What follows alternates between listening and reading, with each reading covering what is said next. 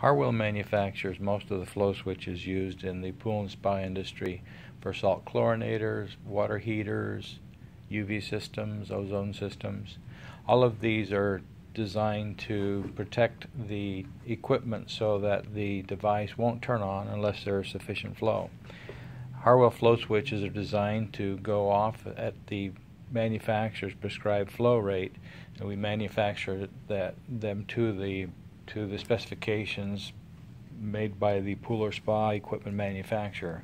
Sometimes there is a failure and it's hard to determine whether it's the switch or if it's the equipment that has got something wrong. It is very easy to test a Harwil flow switch to make sure that it is operating properly. In this case, there are 4 wires because this particular switch is also a thermistor to measure temperature. But in most cases, the switch will just have the red and black wire or just 2 wires. To test the continuity or whether the switch is functioning properly, attach a multimeter to the black wire and the red wire, or just to the wires, the 2 wires that are in the assembly. When the switch is closed, you'll see that there is continuity. This is how the switch works.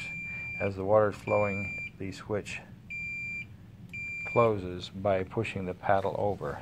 It's typically installed in a T like this one that you're seeing here, where the paddle would move over. In some cases, the switch also has a thermistor. To verify that the thermistor is working properly, you would hook the tester measuring resistance to the white and green wire. In this case, you can see that it's 10.36. This is a 10K thermistor, so at 25 degrees Celsius it would show 10, and so it's slightly higher than 25 degrees Celsius, which is about 77 degrees Fahrenheit, indicating that this is working properly. It's showing the proper temperature. So in this case, the switch is working properly for opening and closing as a switch, and for measuring temperature as a thermistor.